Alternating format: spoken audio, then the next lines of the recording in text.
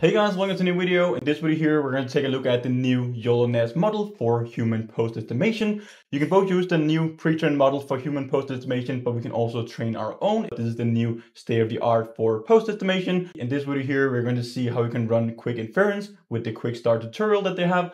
And then we're also going to take a look at how we can fine-tune your own YOLO-NAS-POSE estimation model. This model here just came out and it is really awesome. So first of all here, let's just do a comparison of the YOLOv8 model for pose estimation and this new state-of-the-art YOLO-NAS model for pose estimation. They have 4 variants, the nano, small, medium, and large. Here we can see the graph. So if you just take a look at it, we can see that this is actually way better compared to the YOLOv8 model, and in some cases it is also faster. If you just take the medium model here, it is better compared to the YOLOv8 model, both on latency but also the accuracy. But here we can see that we get down to 40 milliseconds inference speed with the medium model on a CPU. So we are actually able to run this near real time. In this video here, again, we're going to see everything, how you can run inference with the model. We're going to see a lot of results, and we're also going to see how we can fine tune your own YOLO-NAS-POSE estimation model. So let's just jump into it. So we're now opening up this Google Colab notebook from Deci AI with the super gradients. You can use this directly out of the box.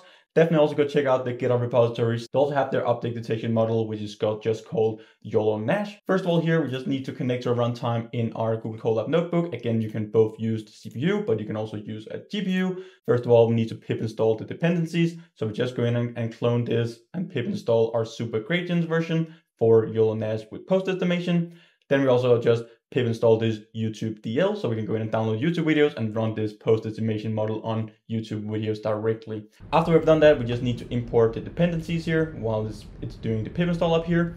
Then we have some helper functions for downloading some images of people posing. This is just help functions. We won't really dive into that. Here you can specify the different URLs where you want to download the images from.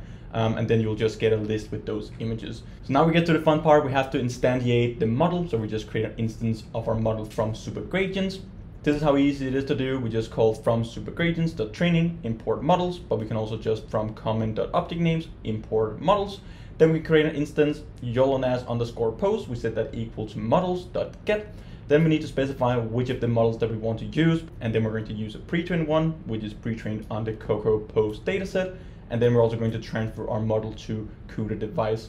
You can also do a check here if CUDA is available or else use the CPU. So here we're just creating an instance. Probably just take a couple of seconds. It will download the model here automatically if it's not already in your directory. There we go. Now we're creating an instance of our model.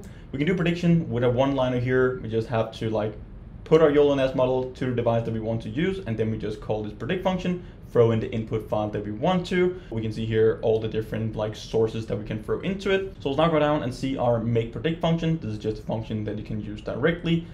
Basically, all it's doing is that it just calls this predict method on our YOLO-NAS model that we have initiated. And then if the action is equal to show, we're going to show the results, but we can also call this save here as an input argument to this make prediction function. And then we can both show and save our results.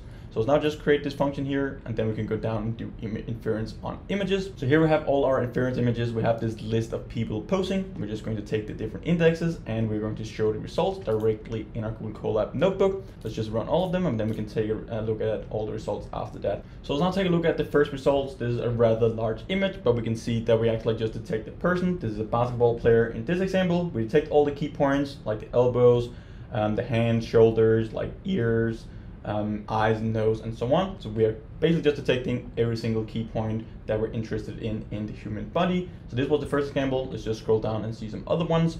And again, it doesn't really matter the pose of the person acts like doing this. It gets all the key points with a pretty high accuracy. And we see that it's a bit off here in the legs, but again, if we just take a look at the other results here, this is some pretty awesome results. This pose estimation model here is really good. So let's now go down and just predict using a URL. You can just specify an arbitrary URL, make prediction. Let's just run directly. We can also go down and only display the skeletons if we don't really care about the image, but only the pose that we get out from the model. Again, we have some helper functions. We're just going to run that directly, and then we're going to see the results here at the end. So here we see that now we're not displaying the image, we're only displaying the key points that we're detecting with our human pose estimation model. We can also do inference on video. This is the last thing that we're going to run through with these examples. And then in a second, we're going to see how we can fine tune these models ourselves. So you can actually just take data sets with different animals, could be cats, dogs, horses, and so on. So now we're just going to set up some code for downloading YouTube videos. Here we just run it directly. We have the YouTube URL, the video name, and then we're just going to process the video. It's just going to loop through all the frames in our image and do a prediction. So now we're just going to see the results here from the videos. Again, this is just awesome. You can see how good it actually detects it's frame by frame. We're not doing any tracking at all. It's doing inference on every single frame, and it doesn't really matter. It detects it in every single frame with very high accuracy. Okay, so now we're going to have even more fun. We're going to fine tune our own YOLO-NAS model on a custom dataset. Jumped into a new notebook. You can find all this in the description under the video. So this is a new repo. We're just going to pip install all the dependencies again and also import them. So to basically just have this whole notebook here, we have covered most of it on how to run inference. So we have the sneak peek, inference with YOLO-NAS-POSE. We already did that, so we're just going to minimize that. This inference on video, we've already covered that. So you can also train here directly for a configuration file. You can even run inference with webcam. But now we're going to go down to the most important part on how to fine tune a YOLO-NAS-POSE model. The first thing that we need to do is to define the trainer, which is actually going to train our model. And then we also need our custom dataset. Then we basically just need to train our model on our custom dataset. At the end, we can do inference, we can export a model, and then you can use it in your own applications and projects.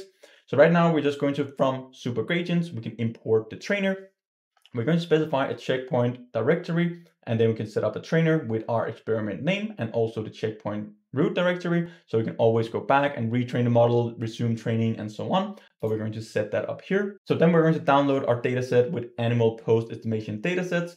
You can find a lot of different datasets out there for human post estimation, but also like post estimation of different animals. Now we're just going to download the dataset directly. We specify the dataset ID, the annotations ID, then we have the file IDs, and then we just have this for loop here running through all our file IDs and download it from this Google Drive. So you can either like connect it from like RoboFlow, Google Drive, whatever. You can just set it up directly in the Google Colab notebook. So now we're just going to unzip our images.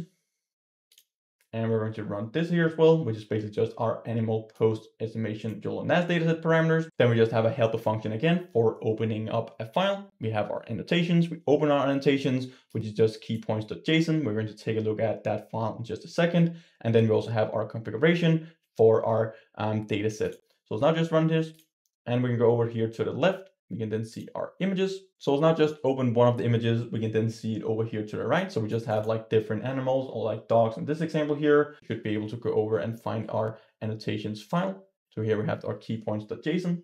So here we can basically see the whole structure for our keypoints.json. Again, it is just all the key points for each individual image. We also have this animal post estimation dataset parameters in this YAML file here. So again, this is not like too important. We just have the key point colors, edge colors, and so on. So it's just the parameters for our dataset. You can use that out of the box. But again, if you use your own custom dataset, you just want to make sure that you actually like have that. They also provide this annotation file breakdown, which we just sort from the JSON file. So we have the images, we have the annotations, and also the categories based on the category or like the class, if it's a dog, cat, sheep, or like what type of animal. And then we also have like super category assigned a unique ID, the key points, and also the skeletons. So this is basically like all the things that we need to actually like label our dataset with before we can go in and train these post estimation models.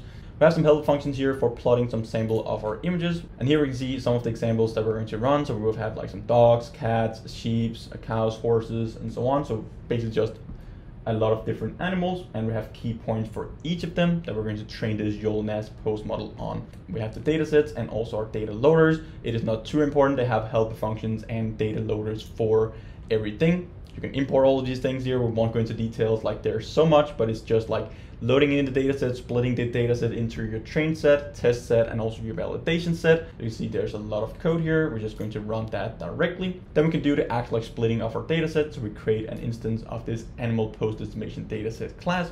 We specify the data directory, where our images are, the key point JSON file, and so on. You can use this directly out of the box. As long as you have the correct JSON format, you don't need to change anything here, even though you trained it on your own custom dataset that you have labeled yourself. So now we're going to split our dataset.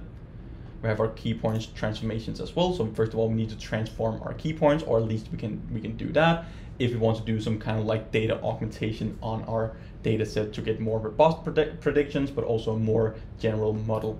So we're just going to run these key point transformations. Now we have all our key point transformations. We can then go down and apply them. So we have our train transformations. Then we can go down and create our instances of our data set, where we also specify our transformations that we just defined up above. We can also pass in a PyTorch data loaders argument when we actually create an instance of our data loader. So we have that directly in PyTorch.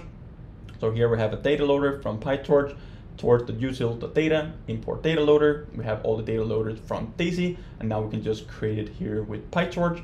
Now we're going to create an instance of our model. This is the exact same thing as we did in our Inference script, or like in Inference notebook. So now we have created an instance. We're going to use the large model, specify the number of joins here for the number of classes that we want to actually predict at the end. So this will be the output of our last layer in our network. And then we're also going to use pre-trained weights from the YOLO-v8 Pose model. Again, you can just leave this blank if you want to train it from scratch, but it will take significantly longer compared to just using these pre-trained weights, and it should actually be good enough. Now we need to specify our training parameters, maximum number of epochs, like how long we want to train our model for, the loss function that we want to use, the optimizer, different types of metrics that we want to log during training. So this is not like too important. You can use the default parameters, then you can tune them afterwards. So now we can just directly run this. We have our training parameters. We set up all the callback functions that we want to use throughout the training process. So again, I've covered all of this in other videos here on my channel. I have a whole playlist with deep learning, like how we can use and train deep learning models from scratch. We cover all of these different kind of parameters, and we won't dive into that. It will take like hours to explain all of these parameters, and right now we're just going to use it out of the box. Now we get to the fun part. We have covered like all of it, and now we can start the training of our model. And that is actually relatively easy to do. We just call this trainer.train. We specify the model that we want to use, the train parameters, and also our train loader and validation loader. And now we can just directly run this train method and it should start the training. We can see some of the outputs that we get. Training epoch 0, it is still running here. We're not getting any errors. We can see the number of GPUs that we're running on, 1, full data set size, the number of batches per GPU. So right now we're running with a batch size of 16. We can see the number of iterations per epoch, gradients, updates per epoch, and so on. And then we can see the results. Then we can actually just see all the losses here for our model. While this training is not like too important here to start with, but we should probably take a look at the class loss, just the loss in general, but also the loss in section over union. So here we just stopped the model after 5 epochs. We can then go in and see the results. Like for every epoch, we get all these validation metrics, but we also get the training metrics. We can see how they evolve over time, if they're increasing or decreasing. Then you can see like once your model actually start to converge. So yeah, start after 5 epochs, or else it will just take forever. We can also go in and resume the training if you want to train more after taking a look at the metrics. Now let's go down and take the best trained model. If you just go inside our directories, we can actually go inside our checkpoints. My first YN pose run, then we can see the run. We get the average model, checkpoint for the best model, epoch 5, and also the latest model. Now we can just go in and get this file. You can download it directly here in the folder if you want to use it somewhere else. So now we can go down and get the best model that we have trained. We can specify the type of the model that we want to use, the number of classes, and then the checkpoint instead of a pre-trained model. But now we just specify checkpoint underscore best. Now we're going to evaluate the best trained model on the test set. So let's now run it here. After we've done that, we can go down and predict with the best model that we have loaded in. Again, we've only trained on 5 epochs. You should probably like train it longer, but again, it will just take a very long time. So let's go down and see the results after only 5 epochs. Again, it has not converged at all, so you should probably like train it for longer. So you can see that we have 28 examples that we're going to run through in our test example. We can see all the losses here, and also the average position, and also average recall. So yeah, it doesn't look like too good here, but again, it's still not like too bad. Let's go down and actually see the inference on an image. So we specify a URL. We call a predict method again, specify the image URL, the confidence score here, and also .show. Here we see that we don't really get any results. Let's just try to like lower the confidence score. Let's see results. Again, only 5 epochs. We should be able to get this exact same results as we saw in the other videos if we're just training it until it converges. This model here, we probably have to like train for like 10, 20 epochs, something like that before we get some meaningful results. We also have a very large data set, so it will require a lot of training. This model here is state of the art. It is very cool. Definitely check it out, run Inference, try it out with your own videos, and then you can also try to train it on your own, maybe on a smaller data set as well, a more specific data set. So I hope you guys have learned a ton in this video here, and that you want to go in and actually like check this out. This is very cool. It runs fast, very accurate. We get some really nice results, and you can directly use it out of the box. Just use these notebooks, it'll label down in the description, try them out, throw your results down in the comment section, and also what you think of this model. So thank you guys for watching this video here. Remember to subscribe button and bell notification under the video. Also like this video here if you like the video and you want more in the future. I hope to see you guys in one of the upcoming videos. Until then, stay tuned.